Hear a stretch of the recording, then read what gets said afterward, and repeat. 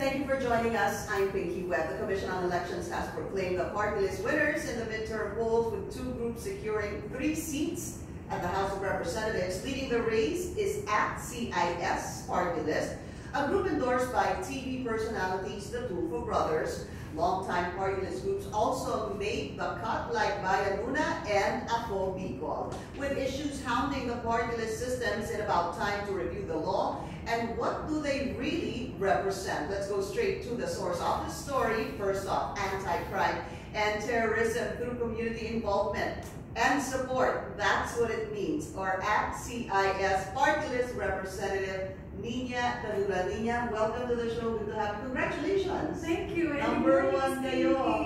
Yes, we made history and we are so happy. That's the overwhelming support na ating mga kabayan. Thank you very much. You're the third, no? I'm the third nominee, kaya I'm the worker for the first and second nominee. Anong ibig sabihin? And we're not expecting ito sa very overwhelming support and unprecedented victory namin. So, the story with ACT-CIS is, nanalo ang ACT-CIS in 2013. Yes. During the time of Congressman Sandy Padilla. Tumakbo muli ng 2016. Yes, the wife of hindi nanalo si party list. Tapos tumakbo muli ng 2019.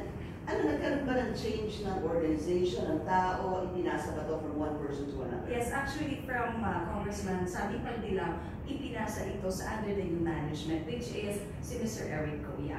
And ang lakas at inspirasyon talaga ng ACT-CIS party list ay sina Idol Rafi Tulfo at nga si Erwin Tulfo. Nanalo ba kayo at nag-number 1 ba kayo, would you say, because of the Tulfo brothers? I think so, because of the Rafi Tulfo magic, plus our Matin sa radio show, na talagang 20 years na yun, Miss Pinky. And of course, siguro yung hard work, kasi kami lang ang nominee na nag-ikot. Ako, halos inikot ko yung buong Pilipinas and yung buong Bicol, kasi I'm from Bicol, yun ang baluarte ko. Plus si Congresswoman Jocelyn Tulfo is from Isabela, hindi naman siya nag-concentrate. Si Congressman Eric Goyap sa Davao naman, is from Davao. So ang dami niyo pala na represent ng mga baluarte. And also overseas, we went to Dubai, we went to Hong Kong, Singapore. So talagang doon kami nagkampanya. Anong unang gagawin ng ACT-CIS? What is really the agenda for you guys? Okay, ACT-CIS party list, when you say ACT-CIS, parang we are the anti-crime crusaders.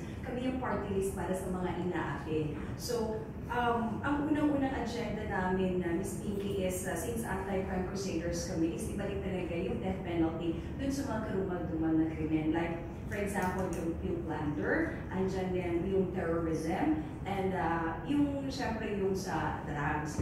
Plus, of course, meron kasi kaming advocacies, yung aming party list, which tinatawag namin itong CLAMP.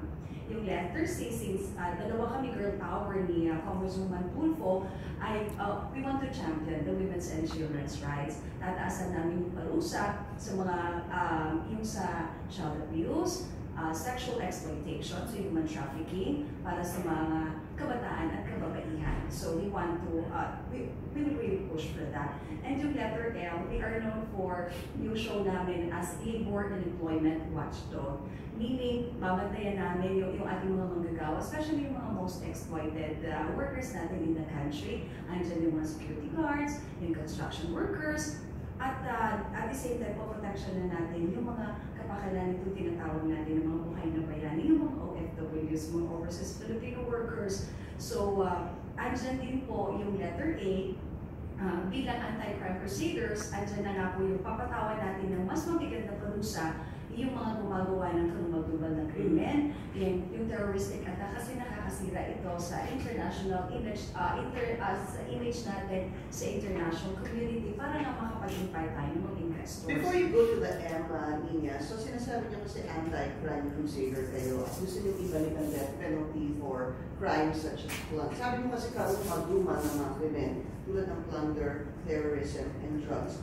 Paano naging karumag-dumal na krimen ng plunder at karumag-dumal na krimen ng terrorism? Okay. Alam mo naman kasi pag terrorism, Miss Pinky, iba talagang yung mga inosente ang sila nadadamay. So, aside from that, yung image natin sa international community nakakasira, lalo na hindi tayo nakaka-invite ng mga investors. So, talagang panahon na para taasan natin yung pagpataw death penalty sa kanila. And then, Plunder. Iba alam mo naman, kami nasa gobyerno na din. And mga pagito kami, we admit na mapagito kami sa politika, kami tatlong nakaupo, si Kong Yap and si Kong Tulfo plus ako. So pero mas gusto namin, it's about time, na parusahan natin na mas mabigat yung gumagawa ng pagnanakaw sa kaban ng bayan. Okay.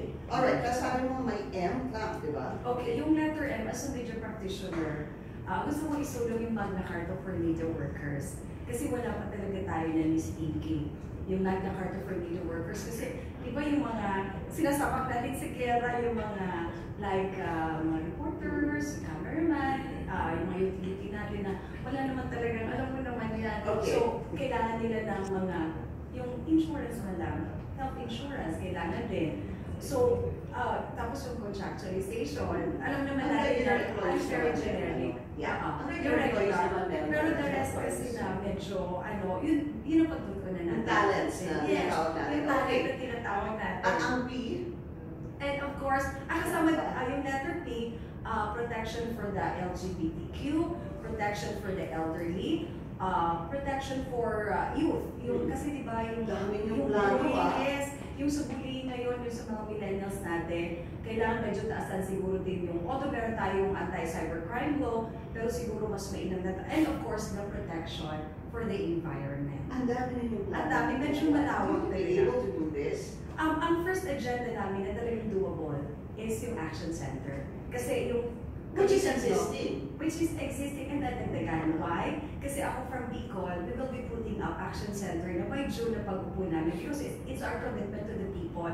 Yung talagang, actually, hindi ko sinasabing pangako commitment. So by June, meron na ako I'm from Iliga City, Kamsur, sa hometown ko, doon yung Action Center. And then sa Isabela kay Congresswoman Tulfo, kasi Balwate naman yun. And si Congressman Yap, si Eric Yap, sa Davao naman. And an Action Center, obviously, hindi bago sa inyo dahil matagal na itong ginagawa together with the Tulfo brothers. But the question is, why you?